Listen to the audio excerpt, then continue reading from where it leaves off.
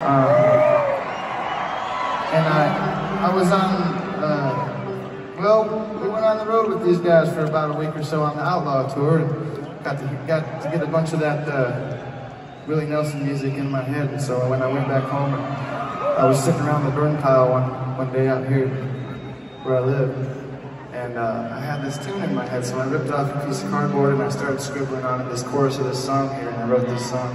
And I realized in the moment that I was writing a Willie Nelson song. It wasn't really mine.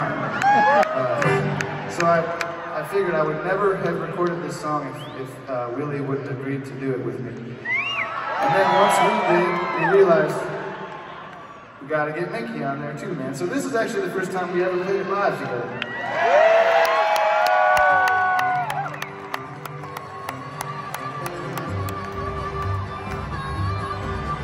Well, I used to like to ramble with my good-time friends and neighbors. Now I find I'd rather lie awake in bed. And I won't get too acting mean when I keep my buzzes clean and keep the hard stuff and the whiskey from my head. Well, I guess that's just the trouble when you're always seeing double and the lines are getting twice as hard to see. I've had years I don't recall, but I'm told I had a ball with somebody did who looked a lot like me. Well, I'm California sober, as they say. And lately I can't find no other way. I can't stay out and party like I did back in the day. So I'm California sober, as they say.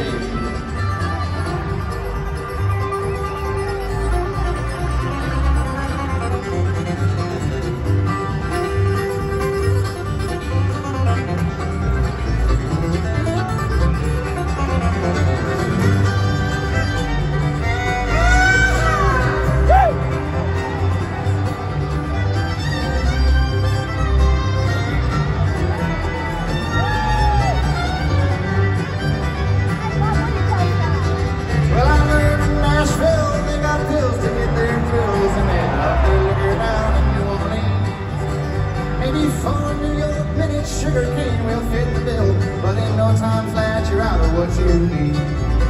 The old crew don't get together anymore these days, my children. And some went straight to jail. Now they're busy posting bids and just trying to raise their kids and raising holy hell and posting bail.